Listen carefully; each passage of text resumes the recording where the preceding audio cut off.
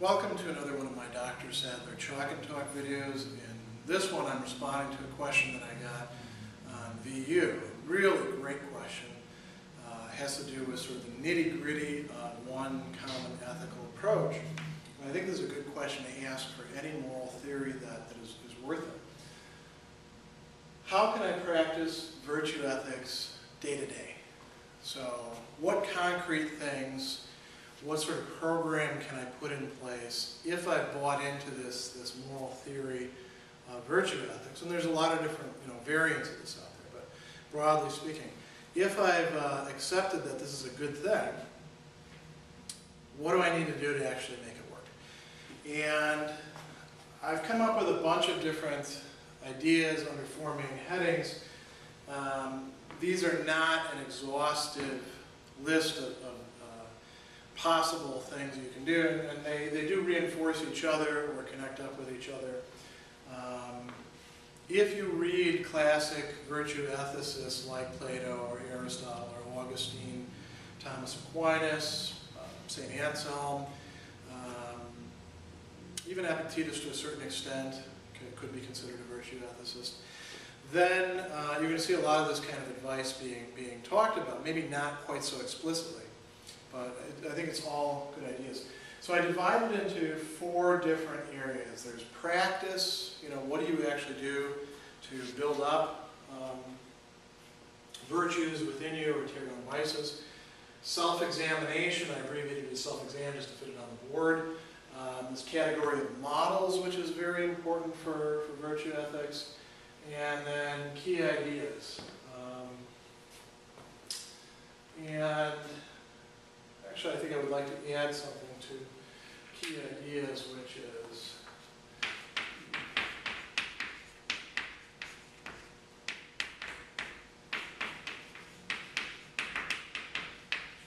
be critical about prevailing ideas about these things. So let's actually start with key ideas. Virtue ethics is a more or less systematic way of approaching moral life and decision-making, development, judging between right and wrong, good and bad, even to certain extents, other values like the noble and the base. And there are certain key ideas, and I put the word dogma here. Epictetus actually uses that word, and I think it's a good thing to think about. Oftentimes we think dogmas as bad things.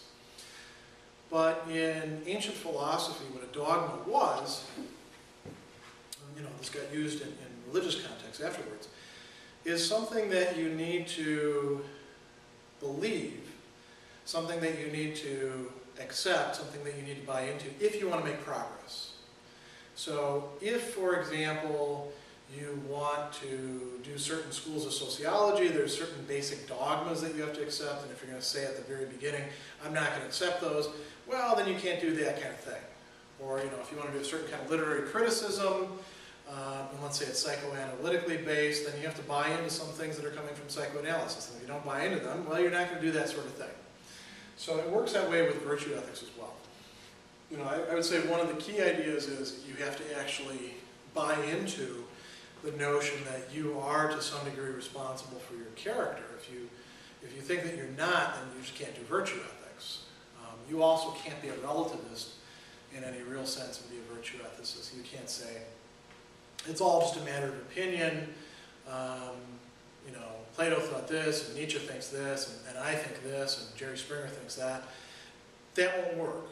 You actually have to be committed to the idea that some ways of life are better than others, are more fully human, are realizing what's within us better, or lead to flourishing more often, and some ways of life are less likely to do that. That's something you'd have to buy into. And there's a lot of key ideas, even getting down to the level of what is temperance or what is justice, that once you've got a hold of them and once you understand them, and understanding them is itself kind of an achievement, then you want to hold on to them. So you want to reinforce those. You want to think about those day after day after day. You don't want to just learn it once and then let it all slide or imagine that it's going to stick with you all the time. And so I think that along with that goes you have to study a bit each day. I'm not saying that you necessarily have to carry Aristotle's Nicomachean Ethics around in your back pocket and pop it open every so often, but I think that if you want to make progress in virtue ethics, you probably want to do some study every day. This doesn't necessarily have to be reading the primary texts. I mean, you could read a summary of Aristotle if it's a good summary. You could, read somebody else's commentary. But I think if you actually want to make progress with this, because virtue ethics is not like some other ethical theories where you just lay the whole theory out and now, boom, it's done, now we just apply it. A lot of virtue ethics makes sense gradually. As you progress, the different pieces start to make more sense. So I think it's really good to keep going back to the text over and over again. And I say study a bit. I mean, you don't have to be a full-time philosopher in order to live a virtue ethics kind of existence. I think along with that goes being critical about some of the prevailing ideas about good and bad, right and wrong. This doesn't mean that you have to be a cynic, tearing everything down, or a skeptic demanding proof for every single thing. To be critical means to be a good judge. And again, that takes some development over time as well. So if somebody, for example, says that, here's a classic position.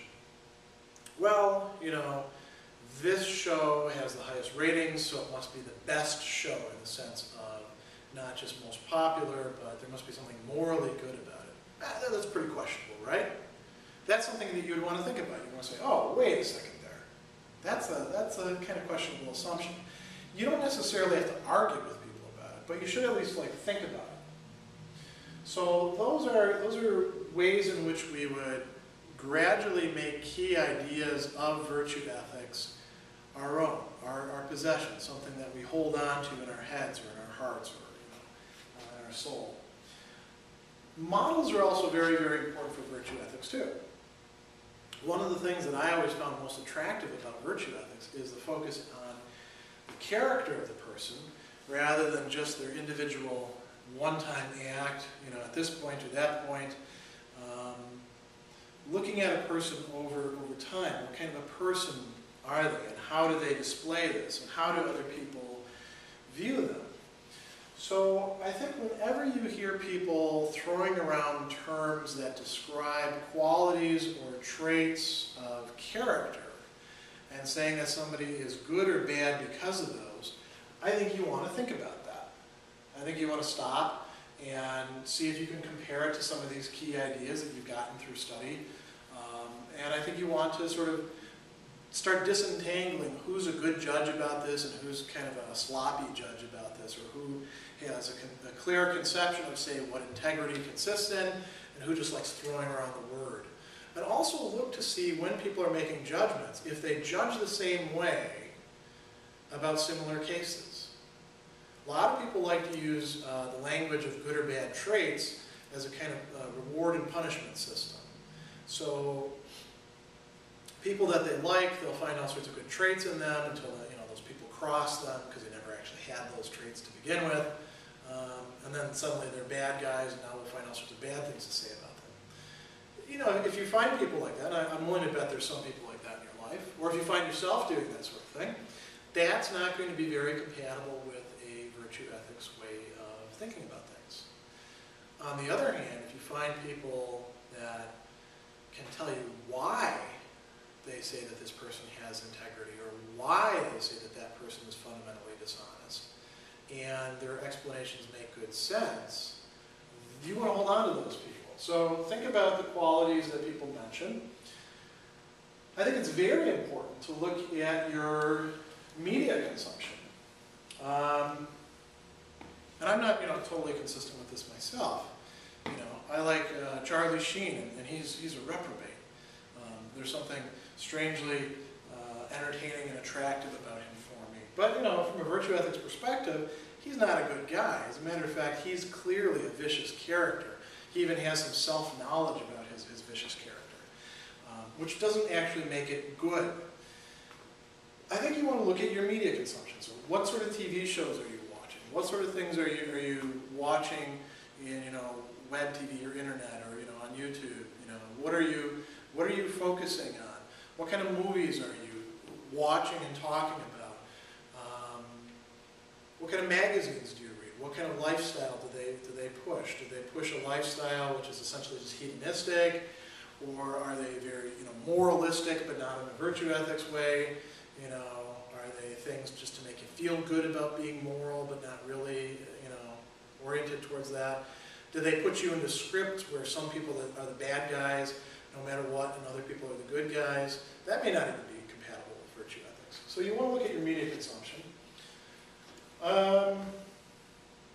Think about your family and your friends and your work in a couple different ways.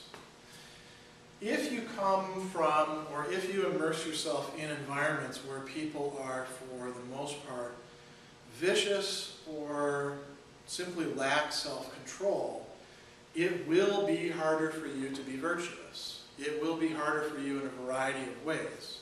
You're not going to have somebody helping you out. They'll probably actually be hostile to you should you want to exercise certain virtues. That will wear on you after a while.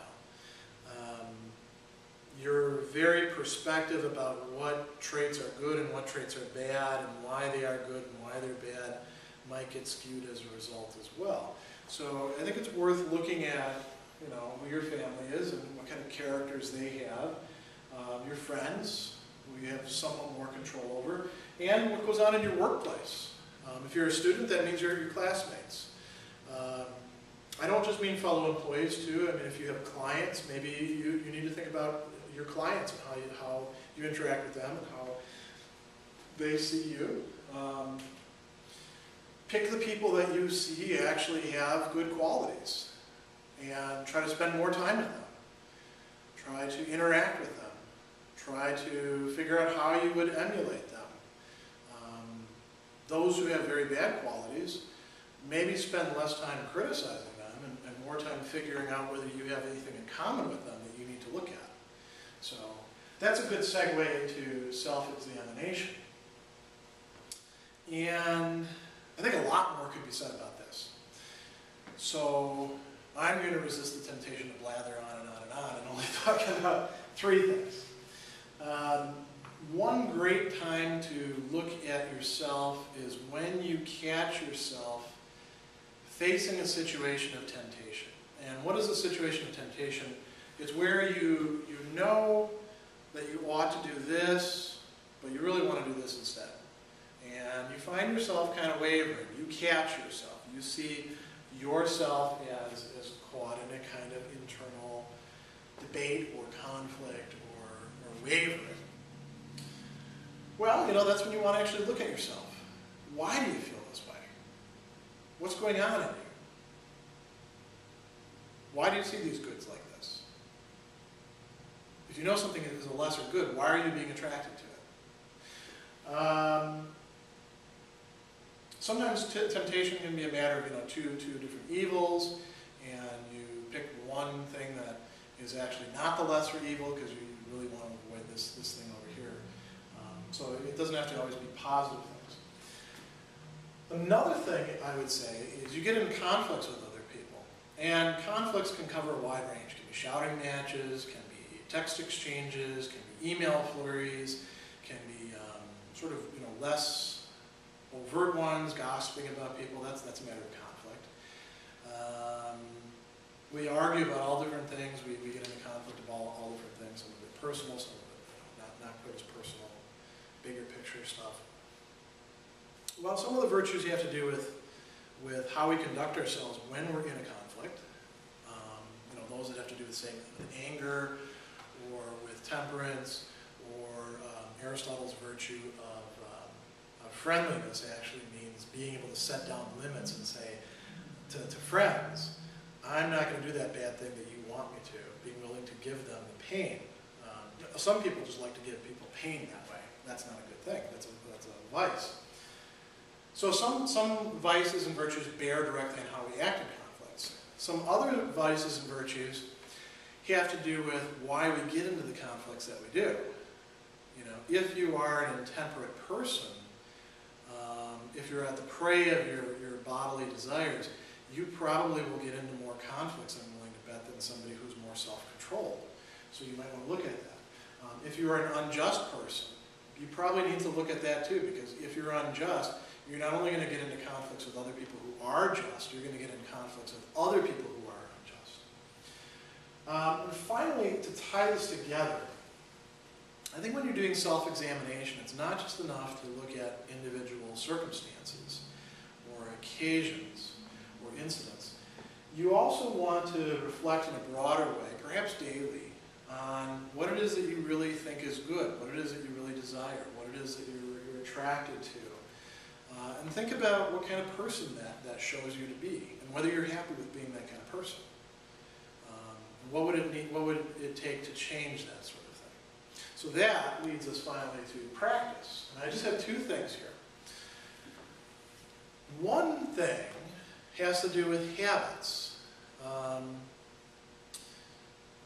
Aristotle says, and most virtue ethics follows along this line, that we become virtuous through habituation. What does that mean? Well, first, we're not originally temperate or courageous or just or self-controlled with respect to anger or anything like that. And somebody either makes us act that way, or we force ourselves to act that way, or we choose to act that way perhaps for an external reward or to avoid a punishment or something like that.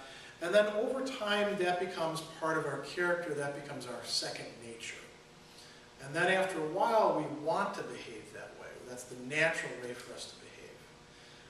And this works that way for virtues, and it works that way for vices too. If you keep on acting unjustly or boasting about yourself, you will become an unjust person, or you will become a boaster. And that will become part of your character. It will be harder to root out. So, you know, actually practicing, doing the things that you have to do. If you have problems with time management, the only way to fundamentally change that, you know, as far as your character is concerned, is to actually make yourself exercise good time management. I'm not sure, I have to think about which virtue that would fall under. Probably temperance to a certain extent. If you find yourself being stingy and you want to quit being stingy, you've got to break yourself of that habit, and you have to replace it with a new habit. So you have to act in a generous way to other people. The other thing is, very often people think of this in terms of, well, I just got to build the habit so I can do it in kind of unconscious way. No, you have to actually know what you're doing, and you have to choose it. You have to, as they often say, take ownership, right? You have to decide this for yourself. And at a certain point, if you want to become virtuous, you don't want to just do what's in accordance with virtue, you actually want to become virtuous, you have to choose that as a good for you. You have to see that as a good thing for you. And then you have to pursue it. And choosing that would involve this entire matrix of things, because these are all different ways in which you can concretely choose in your day-to-day life to practice virtue ethics. So, not a complete answer, but not bad for 20 minutes, I hope.